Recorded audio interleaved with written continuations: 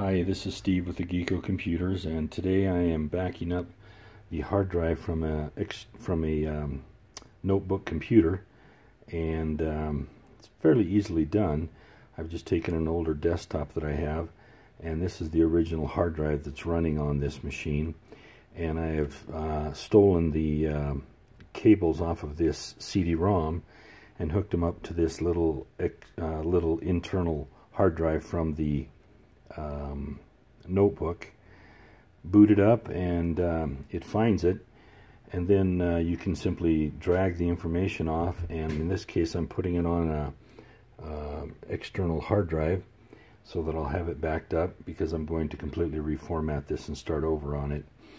You always want to, when you do this, you always want to back up the desktop, the documents, pictures, videos, downloads, and you want to watch if they use something like Outlook, Microsoft Outlook.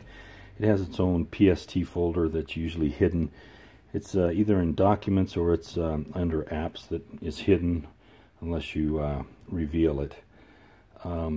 So again, Steve with the Geeko Computer Service. This is the kind of stuff we do for people all the time in getting their computers fixed. Thanks.